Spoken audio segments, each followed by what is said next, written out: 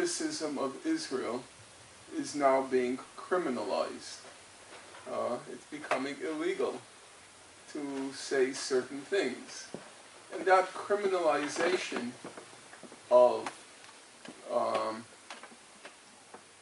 critical things of Israel, it's actually spread to places in the left.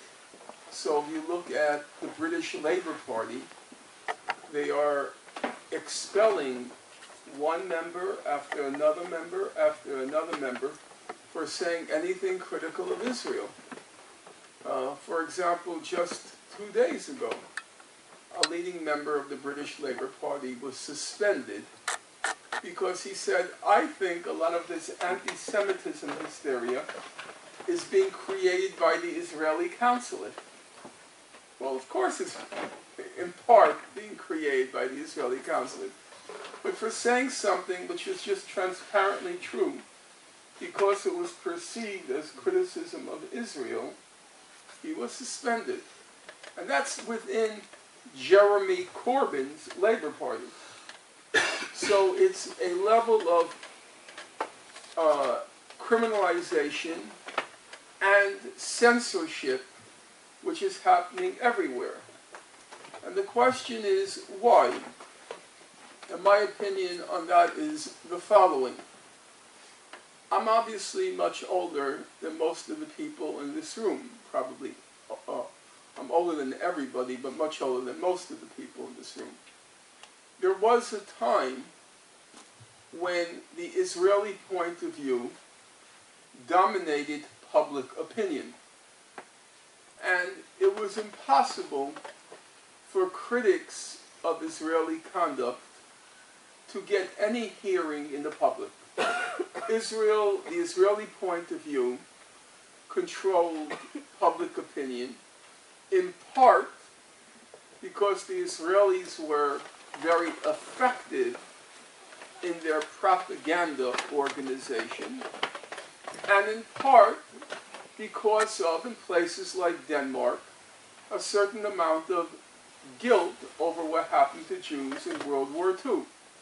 So because of the guilt and the effectiveness of Israeli propaganda, Israel completely controlled perceptions of the Middle East in general, and Israel and its neighbors in particular. Not just the Palestinians, that's relatively recent. It was more Israel's relationship with Egypt, Israel's relationship with Jordan, Israel's relationship with Lebanon. Israel controlled all the public perception. In recent years, public perception has changed radically. Israel has not been able to deceive the entire public anymore about its conduct. After what was called, in 1982, the Israeli invasion of Lebanon, then 1987, the first Intifada, the nonviolent Palestinian uprising against the occupation, and then soon thereafter, the 2006 war in Lebanon, the 2007-8 war, they weren't wars, massacres in Gaza, then 2014, and this succession of really grotesque massacres of a defenseless population, here referring to Gaza. Israel has no longer been able to control public perception. In fact, even in the United States, within the Democratic Party, there has been a sharp increase in criticism of Israel. And so, because Israel can no longer control public opinion, it can no longer rely on its propaganda to win over public opinion. It's now resorted to trying to criticize and, trying to criminalize any criticism of Israel. They're trying to stop public opinion from expressing itself, because now that public expression is very critical of Israel. They didn't need the criminal laws in the past because they controlled public opinion. But now they need to criminalize criticism of Israel because it's the only way to stop public opinion from expressing itself. But is it spreading?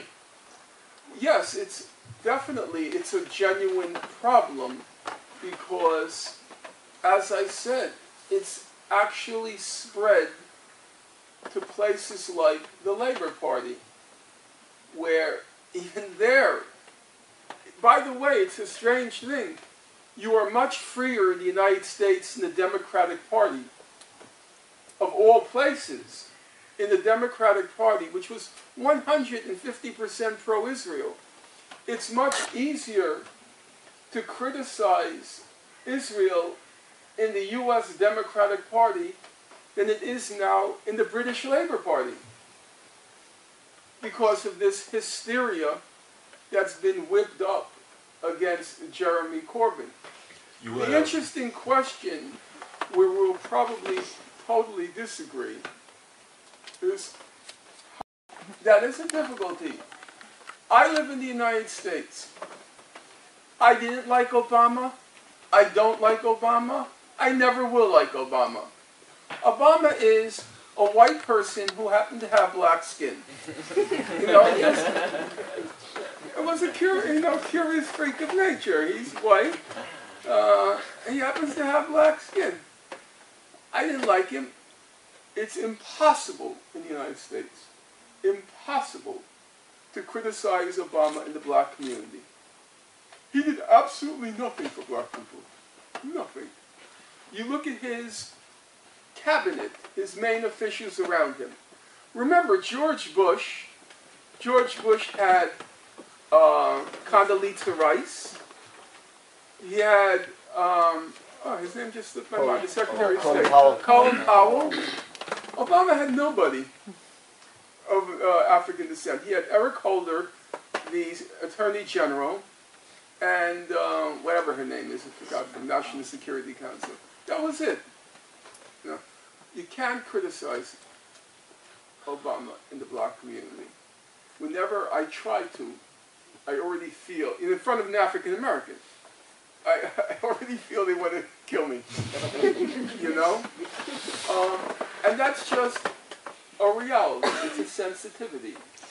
And I think it's very tough, if you're a Muslim, to not get accused of being anti-Semitic. It's a hard thing. I think some of the stuff, I'll say it on camera, you know, some of the stuff Mehdi Hassan has been doing lately has been disgusting. He's been he collaborated with Jonathan Friedland from The Guardian, writing something about anti-Semitism and Islamophobia, and attacking the Labour Party. And he does it, you know, in order to get his support in the Jewish community and in British elite circles. A complete sellout, and I've told him, I've written him that, you know. I don't like Muslims who all of a sudden start parading their concern about anti-Semitism. First of all, it's not a problem. It isn't. I mean, it's just ridiculous. In Britain, anti-Semitism, before Corbyn came along, the two leaders of the Labour Party were, oh God, my memory, Ralph. What was, this is terrible. My memory for names is just going down the tubes. Gordon Brown? Excuse me, no. The brothers. Excuse me? Miliband? Yeah, the Miliband brothers. They're both Jewish. The leader and the competitor were both Jewish. the idea that there's a problem of anti-Semitism in the Labour Party, but Mehdi Hassan, he wants to, gain support among the... Well, it's not to talk about Mehdi Hassan right now, but I think you got the point over. What I want to talk about now is about the information source that you actually... Well, if that's an important point. If I want to know about anti-Semitism, if I want to know about what is happening actually in Israel and Palestine, then let's just take a look at your recent book. You just wrote the book Gaza, an inquest into its martyrdom. And in the first half of the book, you actually use many different, you quote many reports, Amnesty International, the Goldstone Report, Human Rights Watch, UN reports, and so on. But around half into the book, we see that Richard Goldstone chooses to retreat his report. And the next half of the book, you actually start attacking every single one. So Amnesty International, you said, it cannot be seriously doubted that Amnesty International's report on Operation Protective Edge lacked objectivity and professionalism. They betrayed a systematic bias against Hamas in favor of Israel. And what about Human Rights Watch? You say they basically sat on the sideline after Protective Edge, and so on. So the question is, who can I trust nowadays? Or where can I get my information? Because you say there's no rise in anti-Semitism. And I say, well, am I only supposed to read your work? That was the easy answer. But you anticipated it. That's a fair question. Who do you trust? And it is correct to say that at least after Operation Protective Edge in July, August 2014, the human rights organizations, their record was an abomination because everybody got scared for the reasons which you have already referred to, that the pro-Israel organizations became extremely aggressive in trying to stop criticism, and they had succeeded to a large extent, and we have to be honest about that. After, most of you will not remember, but apparently you do, or you read the book so you're familiar with the facts, after Operation Protective Edge in 2008-9, from December 27th to January 17th, December 27th to January 17th,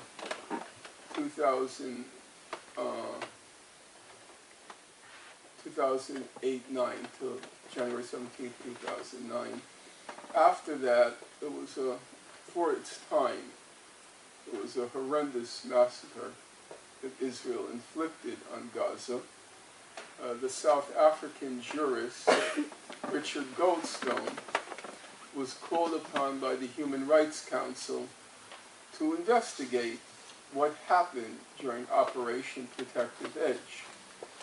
Now, Richard Goldstone was an unusual choice because he was Jewish, he was a Zionist, his daughter lived in Israel, he was on the board of directors of the Hebrew University in Jerusalem, and he was active in Zionist causes. So, this was something new. A liberal Jew was being called upon by the UN Human Rights Council to investigate Israeli crimes.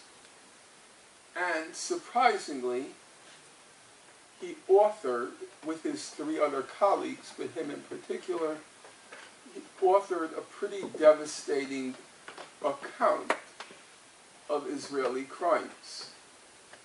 The Israelis, as you can imagine, were outraged because you couldn't call Richard Goldstone anti-Semitic.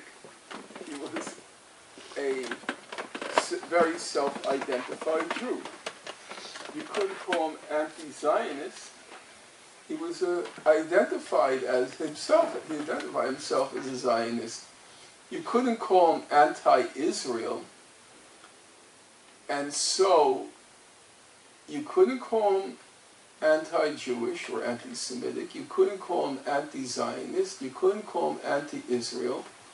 Well, if he was none of those things, then the only explanation for what he wrote could only be because it was true.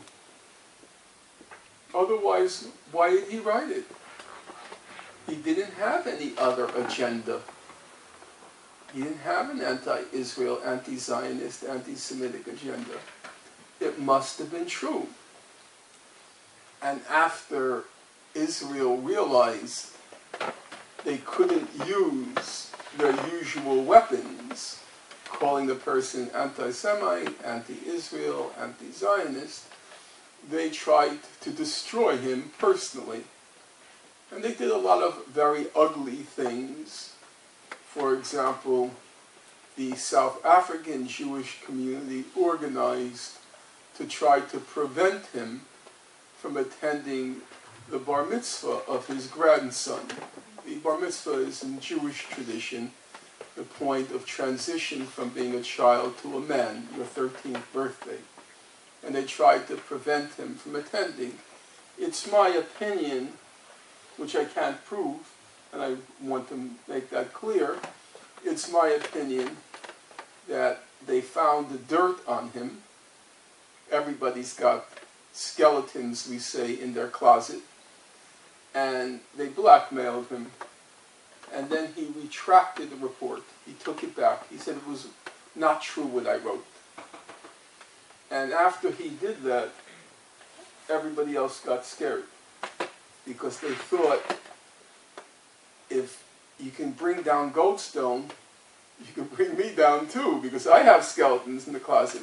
Everybody's got skeletons in the closet.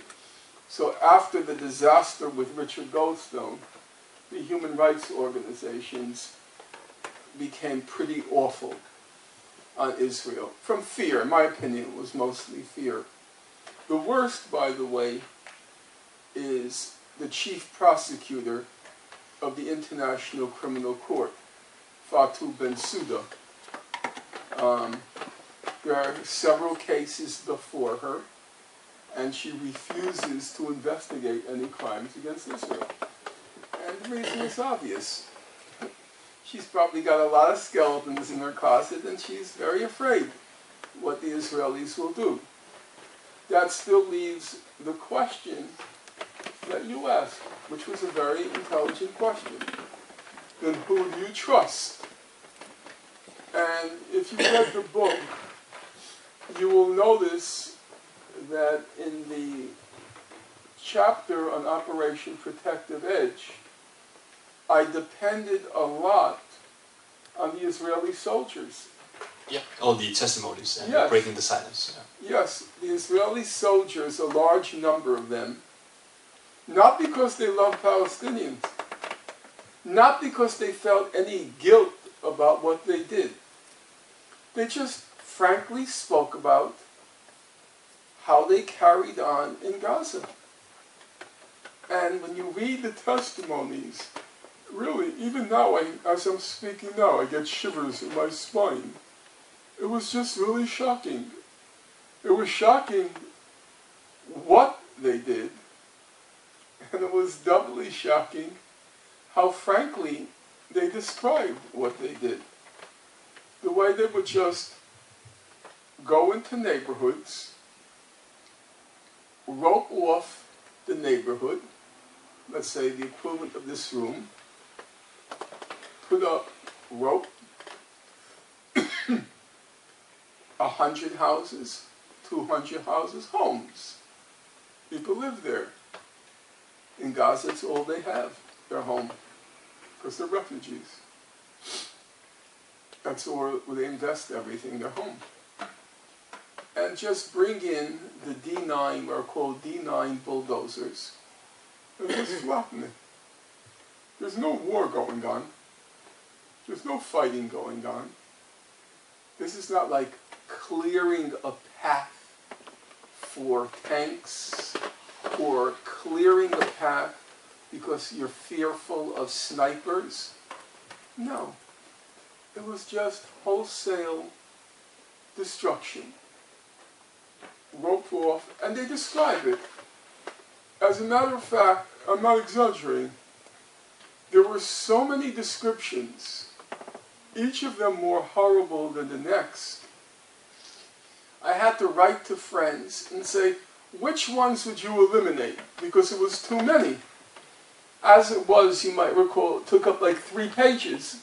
What I include, it could have been 20 pages of just these very vivid descriptions. So since I found that I was unable to trust a lot of the human rights organizations, I relied on the testimonies of Israeli soldiers. However, there's a very big but. Israel recognized that those testimonies were a big problem. And so just like they criminalized all criticism of Israel in the Western world, they now start to criminalize breaking the silence. The Israeli organization which recorded the testimonies, and they start to call them traitors. It was very interesting. The current head of the Israeli human rights organization, B'Tselem, it's the main human rights organization for the occupied Palestinian territories. The guy is, the head of it is named Haggai Elad, and he's a Harvard-trained physicist. He's a very smart guy. And he's very firm. He has a scientist's eye, and he sees all the stuff put out by the Israeli government. It's just pure nonsense. It's garbage. And he was invited to the UN to speak. And then the Israeli ambassador was sitting there. And the Israeli ambassador, when he's speaking to the UN, he has a big smile on his face. And he's saying, isn't this wonderful in Israel? We can criticize, people can criticize us, because Haggai Elad was there. And then he turned to him in Hebrew. And he said to him in Hebrew, you traitor. You're stabbing us in the back. It took a lot of courage, because even now in Israel, the issue of crushing all dissent critical of Israel. And so when the Israelis attack Gaza next, there won't be a breaking the silence. And it'll be very hard to document what's happening. Okay. Very hard to document. As I said, I don't want to repeat myself from last night. How many people here were there last night? Okay, so most of you. I'll just briefly make the point I made last night, that what was remarkable about the latest Human Rights Council report was the first time a human rights organization of a major stature, it said outright, Israel is targeting civilians. It's murdering children. It's murdering journalists. It's murdering medical personnel. It's murdering disabled people. No human rights organization, they didn't use the word murder, but it was murder. It was people very far away from the separation fence, sitting under a tree, on crutches, double amputees, and they were being targeted by snipers, but very well-trained snipers. The reason they were able to do that, this human rights organization, is Israel always uses the excuse, well, Hamas fighters are using Palestinians as human shields. Hamas fighters are firing rockets from among civilian population. They were always able to do that because there's a quote-unquote war going on. But this time, it was just obviously civilian demonstrators. And there were all these people videotaping what's going on. And so for the first time, because those demonstrations remained overwhelmingly non-violent, there were no Hamas fighters anywhere with weapons. For the first time, a human rights organization was able to say, but everybody knew, if you wanted to know in the past, of course Israel's targeting civilians. But now for the first time, it was documented. And it was documented in a way which was kind of shocking to read it, the descriptions. So that was something new. The trouble was, as I said last night, that documentation was never used. Perfect. Well, before we move on to the Q&A, the last thing I want to ask you about, and that you didn't get a chance to talk about yesterday, is the deal of the century. So a lot of people have, of course, been talking about one-state, two-state solutions, and even in head-to-head with Mehdi Hassan, you still talked about two-state solution because you said that's what most nations want. That's where their support lies.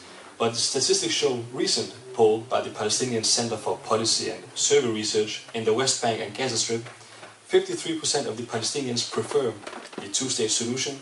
24% said that they prefer the one-state solution. Is there happening a change right now? Are more people willing to go for a one-state solution? And is the deal of the century going to happen? I'm not going to answer one part of the question now. I'll answer one part because I want to give a chance to the audience. When Mr. Trump refers to the deal of the century, I think people should pay attention to the word deal. It's a deal. Mr. Trump is, by nature, a real estate developer.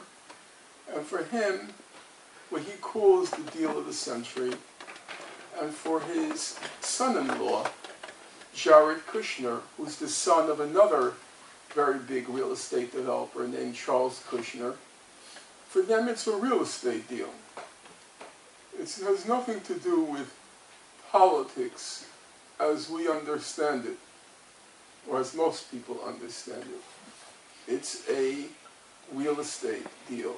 What does it mean? First of all, the main force behind the real estate deal is not Trump. It's incorrect. It's not Jared Kushner. That's incorrect. It's not Netanyahu. That's incorrect. The main force is Saudi Arabia. The Saudis, for years, have had a quiet relationship with Israel. But they realize they need an open relationship. They need full-scale military cooperation with Israel and with the United States. Because the Saudis, on their own, can't do anything. They can't fight, they can't work, they can't think. They're parasites. So on their own, they can't do anything. Any work they do, they have to import people. You know, for Saudi, work is the four-letter word. So now they have a formidable, or in their minds, a formidable enemy with Iran. And they're looking for the Israelis and the Americans to save them. The one obstacle to that open relationship with Israel, the one obstacle has always been the Palestinians. That it's very hard for the Saudis to openly cooperate with Israel unless they can eliminate this nuisance called the Palestinian question. So they are the driving force. They want the open relationship with Israel and the United States. With the United States, they already have the open relationship, but the Palestine question has always been a nuisance to the open relationship with Israel. So they're the driving force. In recent times, say the last year, a new incentive has come for the Saudis because they're hoping if they can eliminate the Palestine question, the Palestine nuisance, then Mohammed bin Salman, his name will be cleared for the murder of Khashoggi, the journalist. But this would help rehabilitate his name. As for the other parties to the conflict, Netanyahu, what he would stand to gain is the United States will agree to let him annex what's called the major settlement blocks, which is about 10% of the West Bank. It's the area on what's called the Israeli side of the wall that Israel has built inside the occupied Palestinian territories. It comes to about 9.5% of the West Bank. And that would, for Netanyahu, after the recognition of Jerusalem as the Israeli capital, after the recognition of the Golan Heights, now would be the recognition that the major settlement blocks belong to Israel. That's not an important victory for Netanyahu, because Trump does not command enough moral authority such that if he loses in 2020, which is possible, unlikely, he'll probably win, but if he loses, then everything will go back to what it was before Trump came to power. The Golan will not be recognized as part of Israel by the U.S. government. Jerusalem will still be an open question. So it's not a big thing for Netanyahu to win U.S. recognition of the settlement blocks. What would be very big for him is an open alliance with Saudi Arabia, because that would be the end of the Arab League. There's not much left to the Arab League, I recognize, but this would be the end. It would now be half of the so-called Arab Muslim world is now fully, openly aligned with Israel. And that would be a historic victory for Israel. As for Trump, he figures he could probably get some Jewish billionaires to support him in the next election, which is true. Probably get a few more Jewish votes, not many, because, as I said, Jews in general don't like Trump. The big thing is for Trump and Jared Kushner, it's a real estate deal. Kushner will have now the whole Gulf as his playground to build skyscrapers. And that's really all he cares about. These are not politicians in the conventional sense. Trump just looks for deals. And when he says deal, he doesn't mean a political deal. He means a real estate deal. And the same thing with Jared Kushner.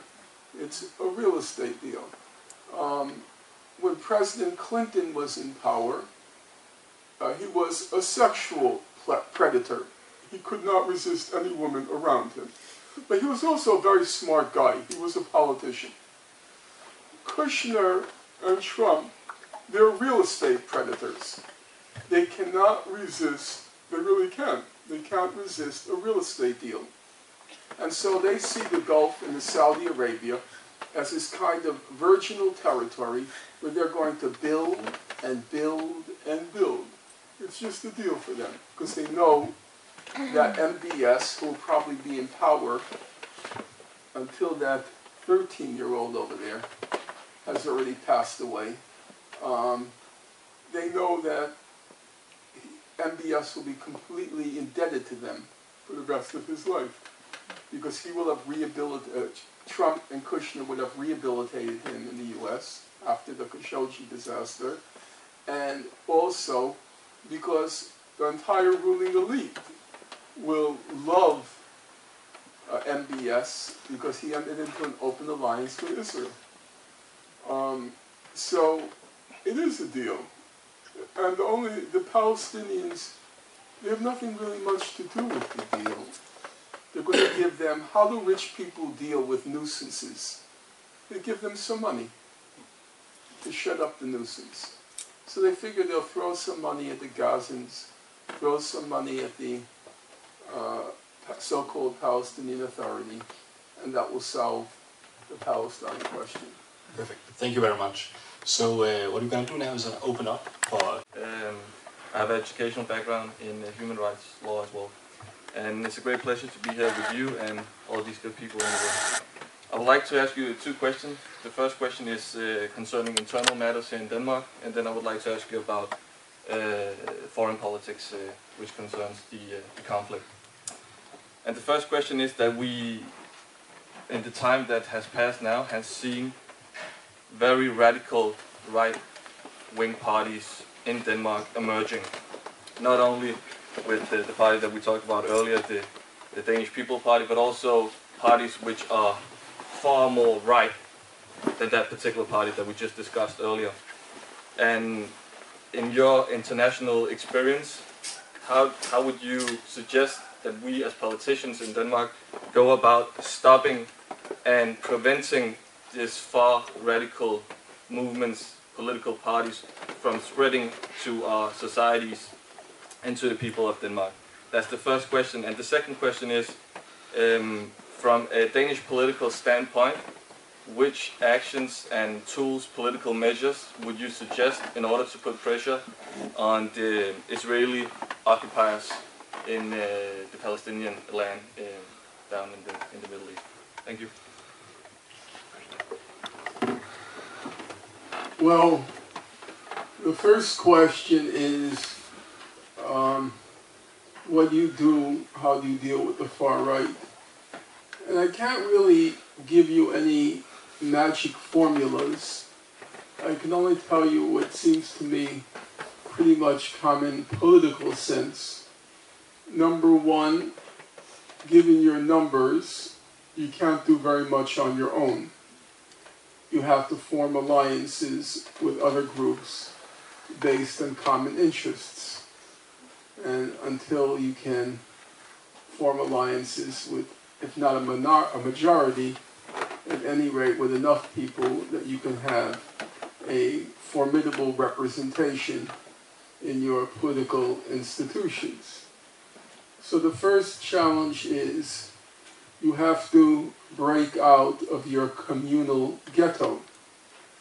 I noticed when I spoke last night at the Royal Library, I could see, and then I was told afterwards, that 90% of the audience was Muslim or Muslim Arab.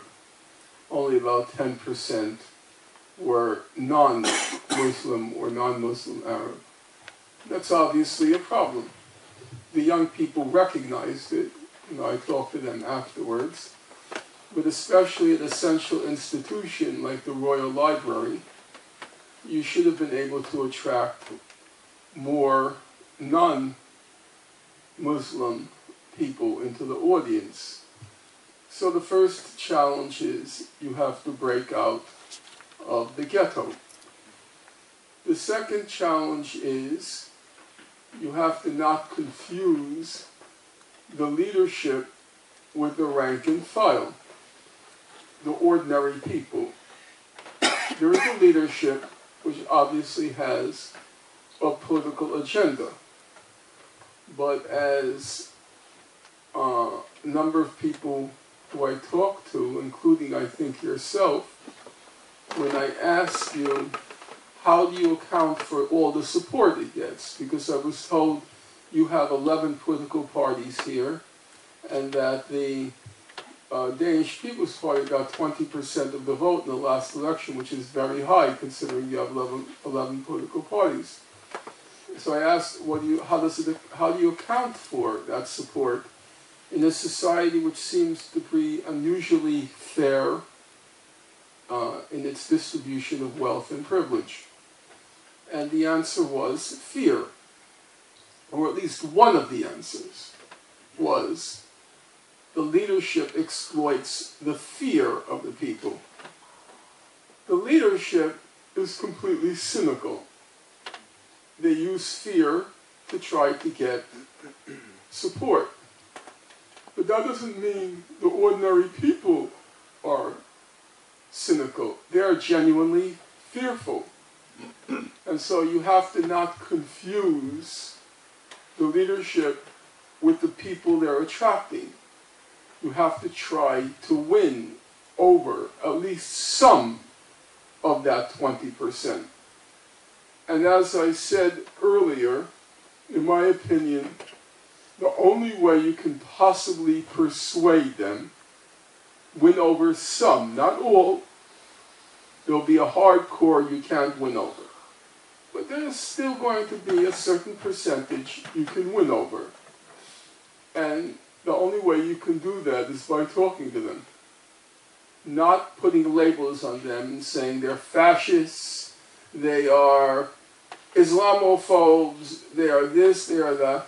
They are ordinary people who are being tricked, exploited, the fancy word is duped by their leadership. And so I think the best weapon you have on your side is the truth. You have facts on your side. They have some facts on their side, but then you have to try to explain to them the context of the facts. If, as one person told me, there's a large number of elderly Muslim women who don't work for various reasons, and then you try to explain what are the social reasons for that. And there's a hope of winning over a part of that group.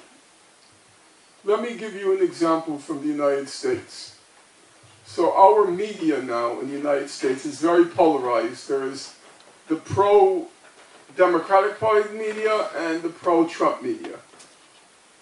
And the main outlet, the main expression of the pro-Trump media is what's called Fox News. Some of you may have heard of it. It's Fox News. And a few weeks ago, guess who showed up on Fox News? Bernie Sanders. Well, a lot of people in the anti-Trump media said, how could you go on pro-Trump, they're racist, they're anti-Semites, they're Islamophobes, they're sexists, they're homophobes. How could you go on? And of course he went on.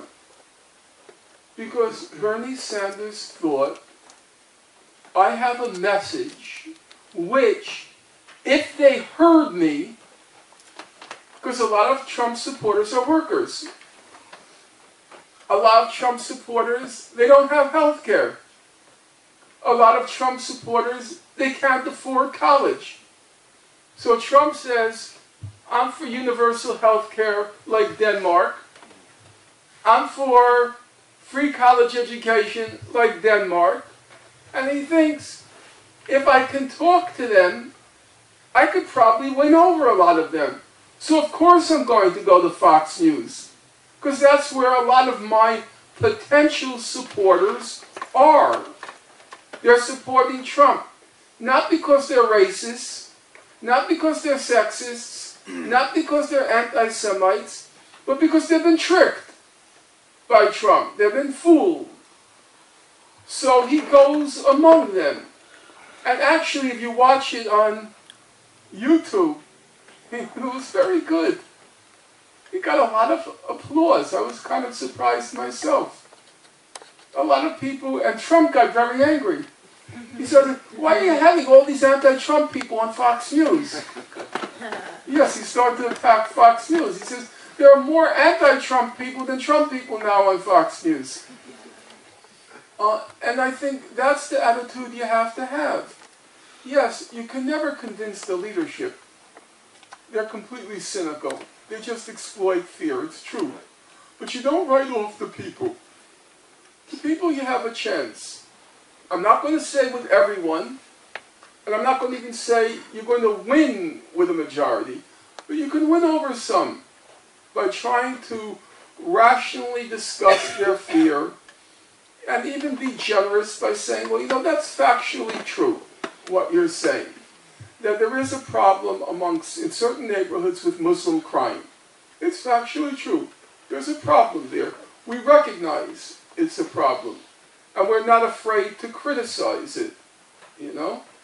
You try to be honest, try to be fair, and then I think you stand a chance of winning over some, reducing that 20% to 15%, maybe even reducing it to 13%, which would be significant.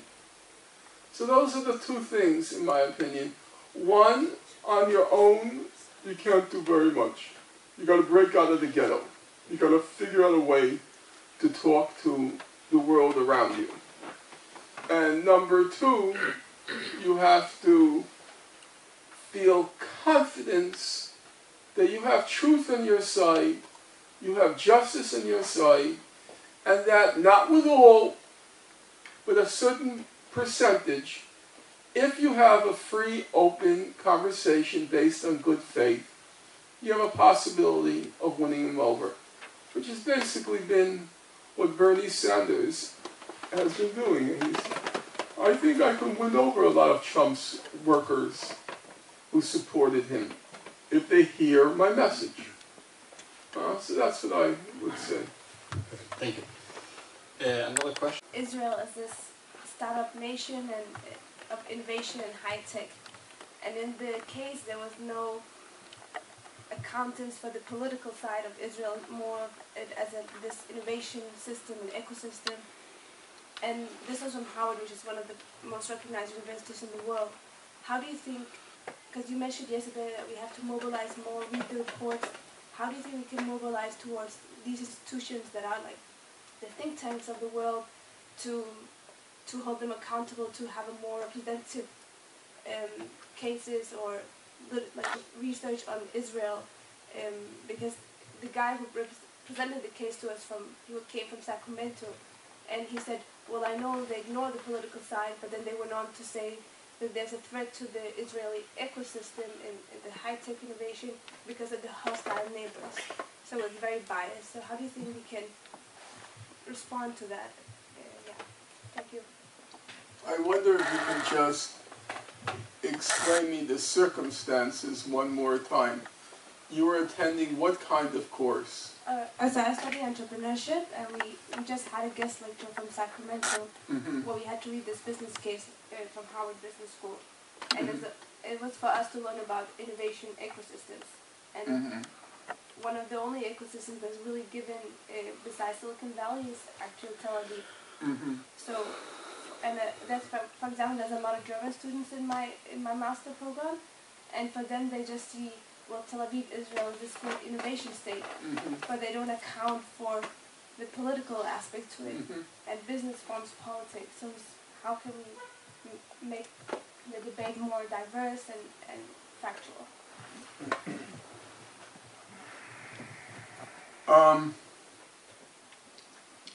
I would say the answer in that specific case is not so simple, but what I would insist on is, to the extent that you believe and you felt it was being conveyed that there was a propaganda element in the presentation, that you should exercise your right, first to go to the professor, then to go to the department, and then go to the, whatever is the responsible official, the dean, and to just say, I have no objection whatsoever to that presentation.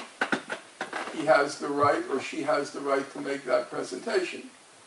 But I do have a problem with the fact that I felt that that presentation was being used for a political agenda.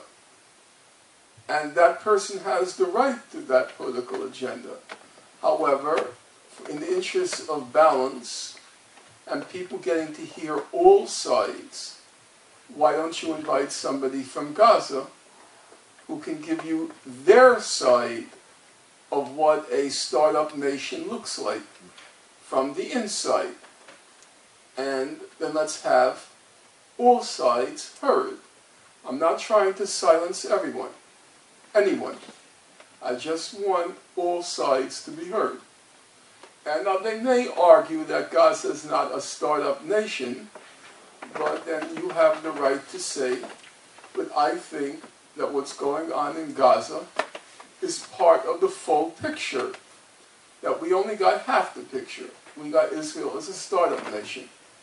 How about Israel as a nation that's destroying the people of Gaza? Shouldn't we get that picture also? Because I think there was a political agenda in the presentation. And I would start from that approach. I wouldn't do it on my own. I would try to get other students, try to convince them that you are not trying to suppress speech, and you have to be very strong about that. Everybody has the right to speak. I'm not trying to suppress. But don't you think it would be fair if we can hear all sides? And then I think you can win over a large number of your fellow students, and then have you as a group go to the teacher, and then go to the chair of the department, and then go to the dean. And make it, what I think is important, don't make it a Muslim issue, don't make it a Palestinian issue. It's an issue about fairness in the university, the right to hear all sides.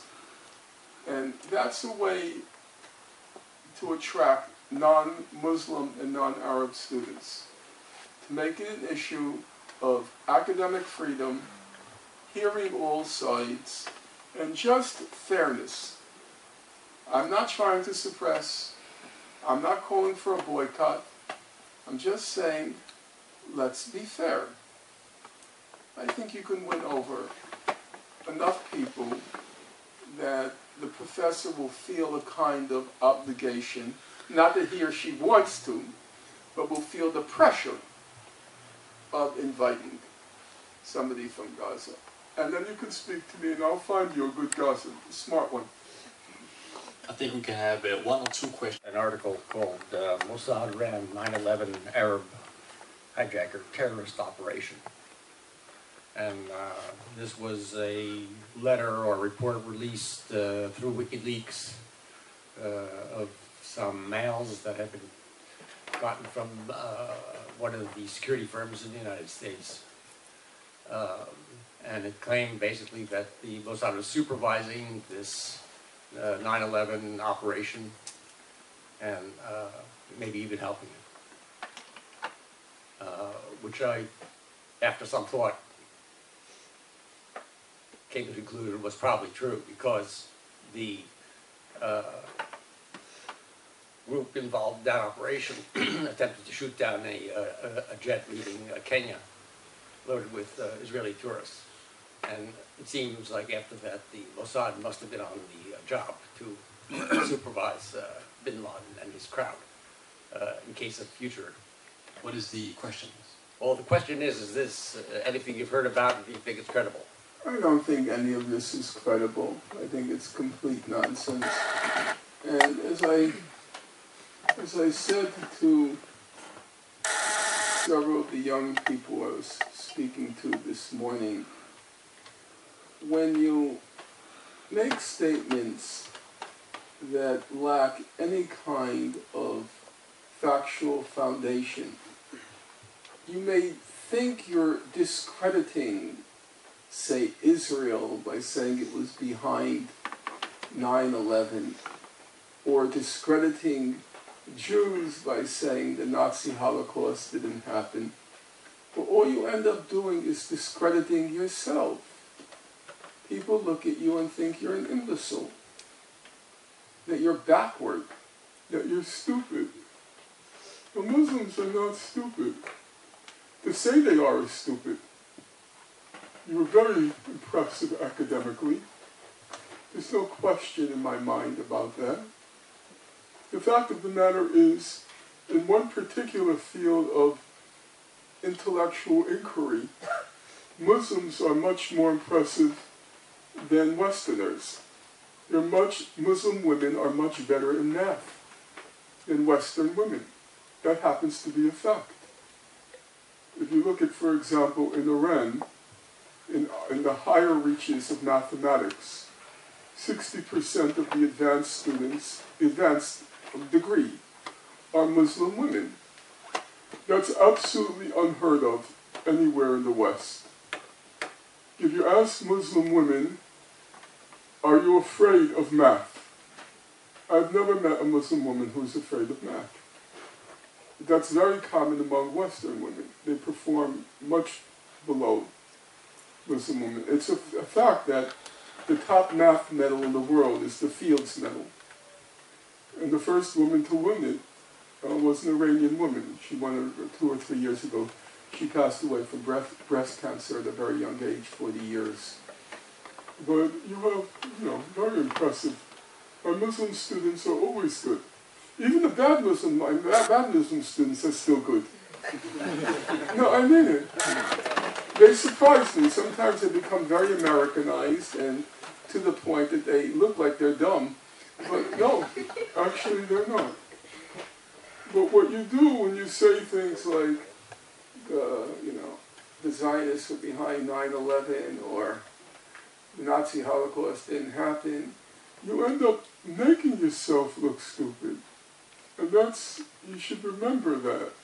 It's not like you're discrediting Israel or Jews, you end up discrediting yourself. And that's the sad part of it. Because there's no lack of intelligence among Muslims. That's just, it's ridiculous. You perform, the Muslim students perform very well. They're extremely respectful when they're in school, which I kind of like. They're very respectful, very serious, very good students, and the women are, as a whole. I have my own theory about that, by the way. Why are Islamic women so good in math? Because Islamic fathers, they say to their children, I don't care if you're a girl or a boy, you're going to be a civil engineer. Not giving you a choice. They want you to excel, or IT nowadays. And so the father's confidence in you gave you the confidence to do well in math. Are you a good math student? Yeah. You? No? Unusual. You? You? No? This is a surprising one. How about you? You're good. And you don't have any fear of math. And if you walked into a class and all the other students were boys, that wouldn't intimidate you. Yeah. That's pretty typical. And you? Yeah. Which is unusual. And it's something to be admired. And that's another thing. They talk about Muslim women being repressed, and there are a lot of problems with the situation of women in the Arab world, Muslim world. One shouldn't deny it. But on the other hand, there are also some real achievements. And the fact that Muslim women excel in math and science is actually quite impressive. I don't know what happened with you. You become too Americanized, too Westernized. We're just going to have a math test after the event. We just stay. I would like to know what your point of view is about the creation of Israel. Because to my knowledge, it was with the help of France and Britain. So I see an illegal political entity in Israel. And therefore I see a natural tension coming from this state, because it was not, it was not natural for them to come in this from this area. So what is your view about the creation of this state and the legitimacy? I think that there are many aspects to that question. Let me try to focus on a few of the aspects related to the language that you used. Now, you said it's not natural for the people to be there. So then I would ask, here we have an audience which is largely consisting of Muslims, not a few of them from Iraq, I've noticed, I've met a lot of Iraqi. I have to disagree. I did not say it's not natural for them to be there, but how they came, how the state as a political entity came into being, I would say it's unnatural. Not for them to be there. Well, they've always been there. Okay, that's fair enough. He wants to clarify his terms because he knew exactly where I was going, and he wanted, like in chess, to block me. Honestly. Yeah, I understand. I don't know your views. Okay, no, that's fair enough. So then I have a question. The United States was obviously, the country I live in, it was created by force. And until the American Revolution in 1776, it was British colonialism that enabled the creation of the United States. It was a forceful imposition of a European power on the indigenous population. So, my family comes from Poland, and my parents came to the United States after World War II. So, by your argument, it's not natural that I'm in the United States, because the United States was created by force at the expense of the indigenous population, parts of which were exterminated and parts of it which were expelled from their native homes. And so if I'm going to use your argument about it not being natural for me to be in the U.S. because I'm there by virtue of the forceful imposition of European power on the native population in the U.S., then if I want to be consistent with your argument, I should be packing my bags and moving back to Warsaw, which is where my parents are from. And I'll be perfectly frank with you, I'm not prepared to do that. And I don't think I have any kind of, I don't believe I have any kind of moral obligation to do that. Now, you will recall that in the case of South Africa, there were two tendencies within the anti-apartheid movement. One group, the one that's better known, they said, we want equal rights for everyone. The slogan was, one person, one vote. But there was another group which spoke like you. They said the South African whites, they came over by virtue of force, that it's not natural for them to be in South Africa, and that this was the opinion of what was called the Pan-African Congress. Their opinion was all Europeans should go back to Europe, and South Africa should just be for the original South African black population, which was here before Europeans, by force, imposed their will on the people, the native population of South Africa. Now, many people who support the Palestinians bring up the example of South Africa, but I think it's sometimes forgotten that the South African example, at least the one represented by Nelson Mandela, it believed everyone had the right to be there. One person, one vote. It didn't believe it was not natural for the whites who came there by force to stay there. They didn't think that was not natural. Well, we're gonna stop here, and of course you can still stay. Well, just the event is over, but you can just stay afterwards, and maybe you can have a talk with Norman Finkelstein afterwards. There's gonna be a closed session in half an hour if anyone is interested in staying, and you can talk to the management of the Danish Islamic Institute if you want to know how to pay and so on.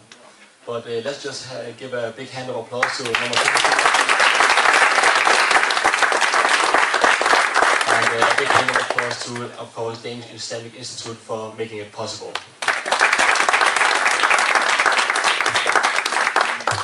Der er et link på vores Facebook-side, som I kan gå ind og klikke på flere info om det der VIP.